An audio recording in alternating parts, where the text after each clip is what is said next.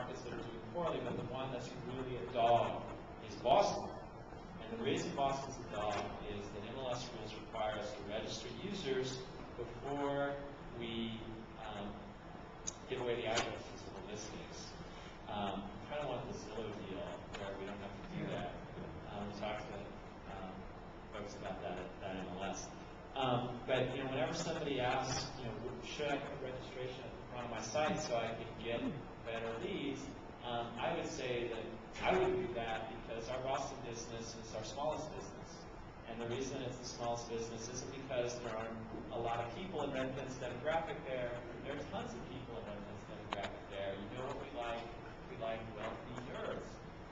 People who are really comfortable on the web. It tends to be a younger demographic. And there are lots of people in Boston like that, but we don't reach them. Our web traffic is pathetic. And the reason is that we have registration up front. But there's a benefit to it that's undeniable, which is that the quality of our offers is better in Boston than anywhere else because we don't get bozos and dingbats taking a flyer on our property who happen to hit our website.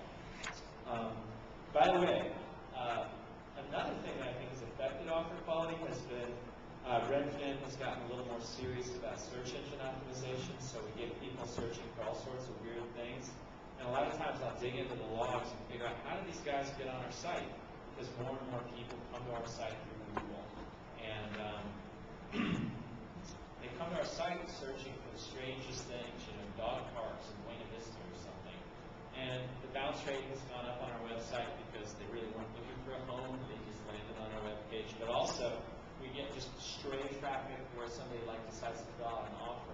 And so we get a lot more garbage flowing through. We've had to put a lot more filters in front of that. But the simple answer about registration is that I wouldn't do it. If you didn't have to do it, we would do it. We have registration for listing alerts. We require you to register, obviously, to make an offer. But we want you to build as much of a relationship as possible with the website as easily as possible and be as frictionless as we can. Is there a question? Yeah. This is just, no, this is just 4 months. These are the only 5 markets you're in? Yep. Okay. I think so, yep. Thank you. Next slide, please. So, what's our demographic? We do a lot of surveys on this. The percentage of customers who are in technology used to be around 50%, now it's around 40%. Technology customers still convert better. We survey 2 audiences. We survey the people who are on our website, and then we survey the people who actually buy a house through us. And then we actually segment people who buy a house with people who try and succeed and people who try and fail. People that have to make 4 offers, or 5 offers, or 7 offers are less profitable for us than people who have to make 1. The successful customers are about 40% in technology, but only around 27% of our audience that's on the website is in technology. So clearly there's disproportionate conversion.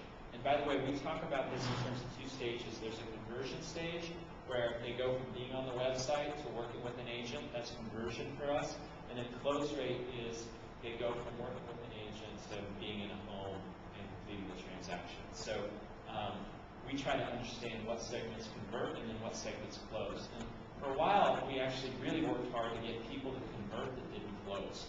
There's some people where we could get them to make an offer, but then every offer they made was crap. And so it's been kind of a learning process for us. But about 40% are in technology, and almost all of them are under 45, and most of them are 35 or under. We do get unusually wealthy segments, so they are buying homes above the median, but they tend to be first-time home buyers. So about 42% are first-timers. I think part of that is that people who are buying their second home have a relationship already with an agent, so getting them to switch is a little bit harder. And then part of that is just that people who are a little more traditional tend to go with another type of agent. The number of people who have heard about Redfin in the press has gone down. It used to be that we've seen that number be as high as 44%, I think, and now it's around 38%. What's really helped us, I think we're the only company doing this. We don't have Trulia Voices or a forum that's as strong as that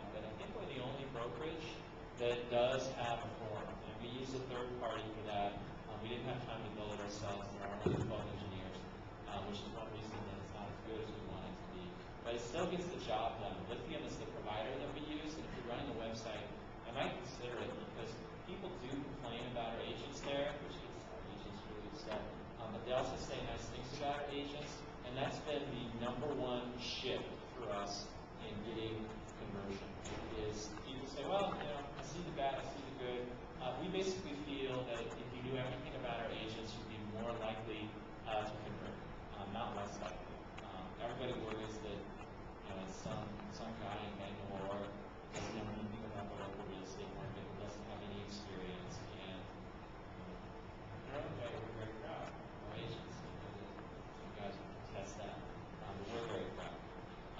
And so the agents going into the forums was controversial for us because we knew that a couple of things would happen, that if we screwed up a deal, that person would shoot over there. And number two, we knew that other brokers would troll the site for their prospects, which does happen. They always sign your name, you provide your email address and your phone number as the answer to a question that one of our customers has.